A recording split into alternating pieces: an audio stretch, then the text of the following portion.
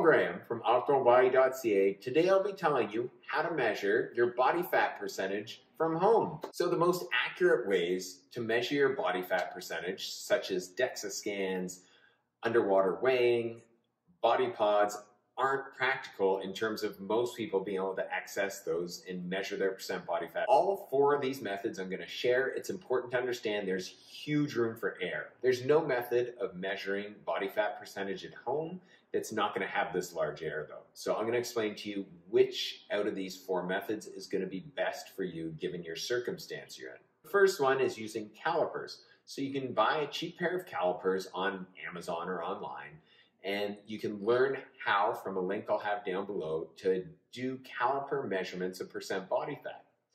This is going to be an appropriate method for people who are looking to either gain muscle or they are looking to lose kind of that last 5 to 15 pounds of weight.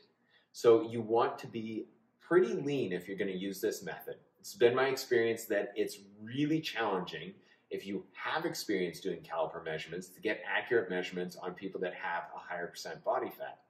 If you're inexperienced, it's going to be very difficult. So the second and the third options are from the US Navy and the YMCA. Both have come up with formulas that don't require a lot of measurements. Instead, you just do a girth measurement, put in your weight and your height. So the advantage to these is that it's really simple to do. If someone has more than 15 pounds to lose and they want to try to get some sort of track of their percent body fat at home, I would recommend they use the American Navy system.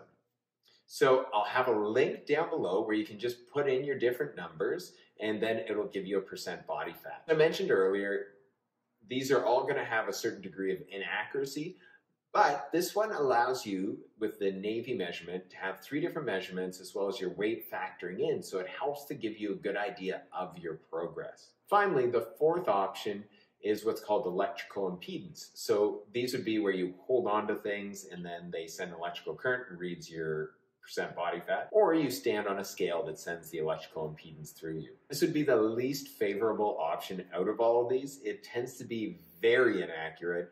Your hydration level, so how hydrated you are, plays a massive role in this. So if you eat a little bit more salt one day, or if you're drinking more water or less water, all these things impact the accuracy of the reading. So there you go. You have 4 different options for measuring your body fat percentage at home.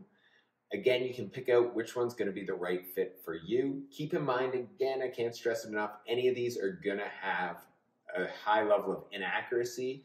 The ones I mentioned at the beginning that tend not to be the most accessible will give you very accurate measurements.